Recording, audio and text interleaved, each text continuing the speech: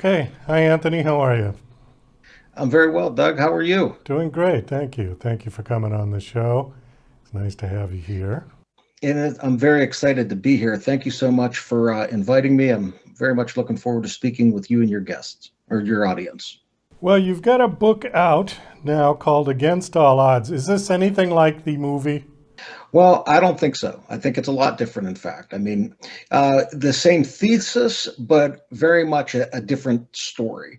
My story is very much a story of resilience, of going through a near-death experience and then coming back and against all odds and making it onto the football field and living a really productive and great life. Okay, well, I haven't seen that movie in many years, but there was a football theme about it, wasn't there? You know, it's been years for me too. That's an interesting commentary whether there or not there was a football backdrop, but I know that my story is a lot different because I was involved in a terrible fire. I was burned over 87% of my body, third-degree burns. I lost my left hand, as you can see here. I had 134 blood transfusions, 43 surgeries. I got my last rites 3 times.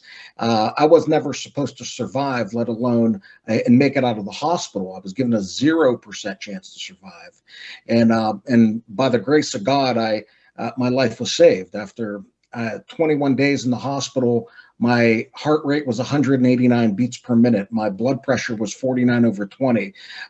My temperature was 106, and the doctor said that they had to stop medication, and they said that there was nothing more that they can do. I was prayed over. I was blessed and anointed, and against all odds, the next morning, when there was a vigil outside my room through the night, everyone thought I was going to pass. The next morning, my fever was gone, my blood pressure stabilized, my heart rate stabilized, and just a couple months later, I was released from the hospital, and I fought back through tremendous physical rehabilitation, and made it back to the football field as a star outside linebacker for the Newcastle Red Hurricanes, and my book tells that journey in quite a way that I'm finding I'm getting hundreds of calls and messages and reviews, and I'm real humbled by the way that my book is being received. But it tells the story in a cinematic way that shows both my ups and my downs, my successes and my failures, that identifies with that people can identify with, and I think it's a pretty special book. Well, it sounds like an amazing story, and I do want to go back a little bit. It says that you were 12 when you got into this fire. Can you just tell us I a little was. bit about what happened? Yeah, sure. I was a 12-year-old boy. It was Halloween Day, 1987. And on Halloween Day, 1987, it was a Saturday. I had a Pop Warner football game that was scheduled to be under the lights at Taggart Stadium. Now, for those who don't know, Taggart Stadium is one of the most hallowed high school football stadiums in the nation. It was a stadium that was built in the early 1920s and the first to have lights on it. So the Newcastle Red Hurricanes in my lifetime and as a child were almost bigger than an NFL team. So that having the chance to play on that field was so exciting under the lights, to follow in the footsteps of so many great players. That day, Halloween, I got caught up in doing the wrong thing. One thing led to another. Me and my friend were walking through the woods from my buddy's house to my mother's, and there was a bunch of kids who were sniffing gasoline out of a four-wheel bike.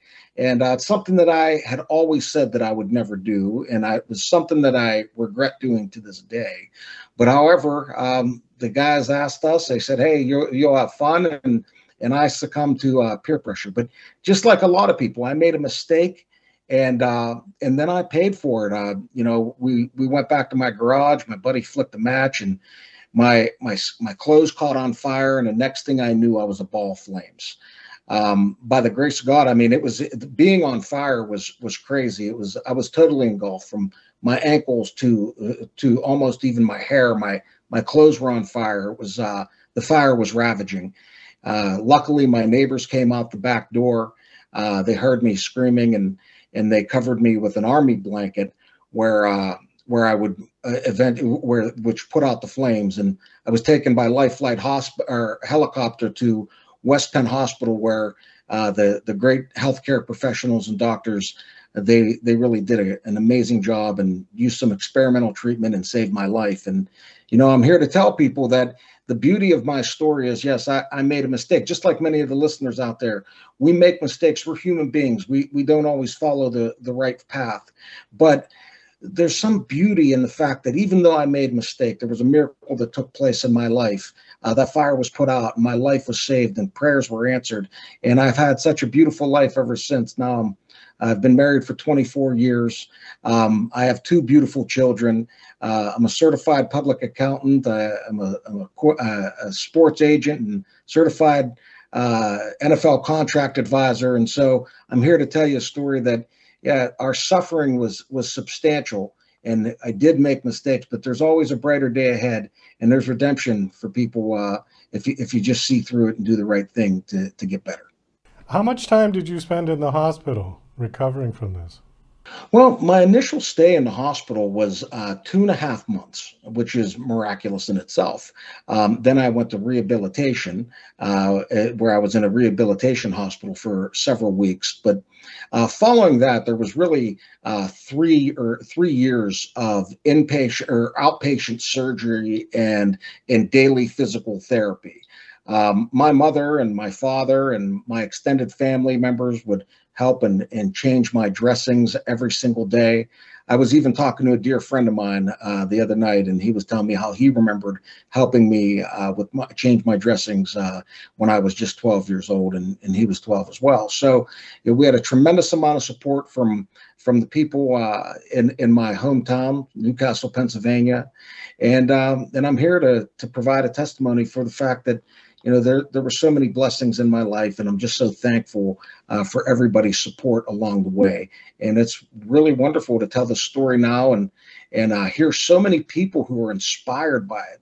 People, I've been called by people from all walks of life, from being major, people in sales for huge companies that read this book, and they felt that they're so inspired by my story, which is humbling, and people who went through bouts of drug addiction that read my story and are now on their feet and living healthy and productive lives, and they see that my story in a way affected them, and it reminded them of their own journey. So it's just a really beautiful thing to be able to share the suffering that I went through, but then at the same time feel all this love coming back. It's just phenomenal.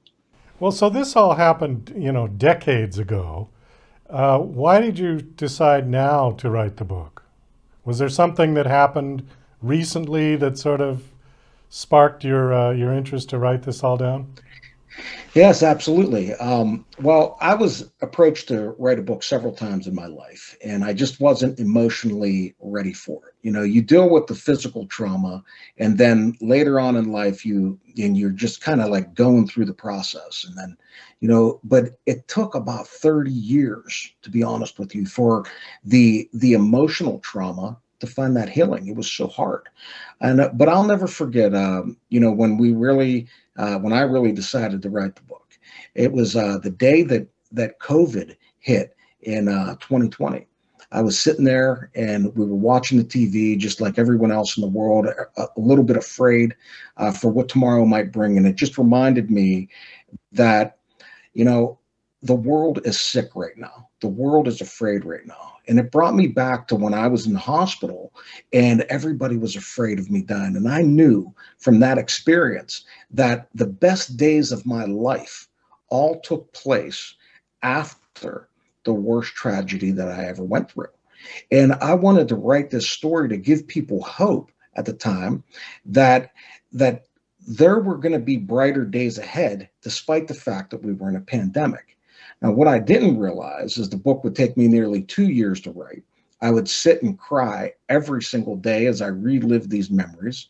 And I went through a process to be completely authentic and tell the truth from of my experience, so people understood just how hard it was, not only for me, but my family members who suffered alongside of me. And so, yes, it was the pandemic that inspired me to write the book. So some good came out of that bad situation as well. Did you write it on your own, or did you have help to write this, to Oh put it together? no, I did. I hired a gentleman that worked with me. This was the first book that I have ever written. You know, so I wrote every word in the book, but I had help putting together an outline, and then I would dictate chapter by chapter, and the folks that I worked with would edit that. Then I would rewrite the chapters as we looked at it, and we went through this process of documenting and looking at all the newspaper articles, and we interviewed some of the nurses that were there, and my parents and some friends, and I went through the process of writing it in that fashion. They would then edit the material, and it came back to me. But throughout the entire process, this writing process, I must have wrote this book 5 different times. But I'm very thankful for all the people that helped me to make it, to do it the right way. And one thing we did was we did it the right way with the right team. So aside from the book, what else do you do now with your life? Well, I'm a certified public accountant. My wife and I have a beautiful small business where we help people with their tax work, with their form their corporations, and put together and do their finance and accounting. We also I've been certified as a sports agent. We're really launching that sports agency business this year here. And this is an exciting time because I passed the examination, and I'm a certified contract advisor with the National Football League, walking in some of my family members' footsteps. And I'm speaking, and I'm doing some public speaking, and I'm really connecting with people every single day.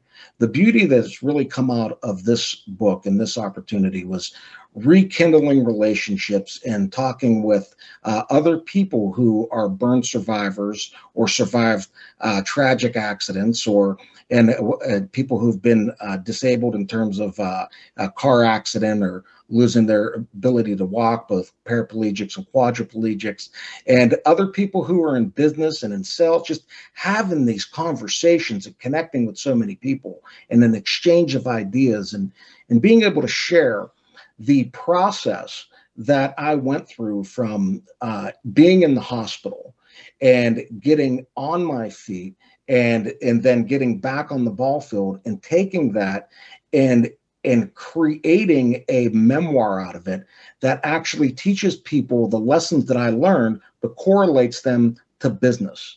Because I found that if you follow the strategies that got me back on the football field, they're the same exact strategies in a different form that will help you start a business and operate a business and grow to be very successful. So it's quite, so I'm quite busy these days, as you may be able to tell here. Well, Anthony, we do have to wind this down. It is quite a story, and I urge everyone to go out and pick up the book. The book is called Against All Odds.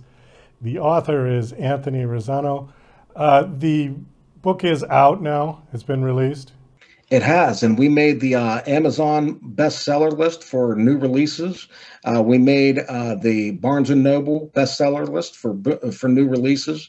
It's been a very humbling experience how well this has been received so far, and the beauty of it is it's just the beginning. So very thankful that you had me here. I appreciate it very much, Doug. Well, I'm happy to hear that. Do you have a website that you want to give out? Absolutely. My website is www.anthonyrazzano.com. That's ANTHONYRAZZANO.com. Okay, and on the website there's information about the book and how people can buy it. Yeah. Absolutely. You could buy it. You could buy it on my website, and we'll send you an order out, or else you could go to Amazon.com or Barnes and Nobles or Target. That's the book. If you do a search for Anthony Razzano Against All Odds, you'll find it right away, and you can get it as soon as tomorrow. Okay, great. Well, Anthony, again, thank you for coming on the show. It was nice meeting you and hearing your tremendous story. Best of luck with the book. I hope it does well. Thank you so much, Doug. God bless.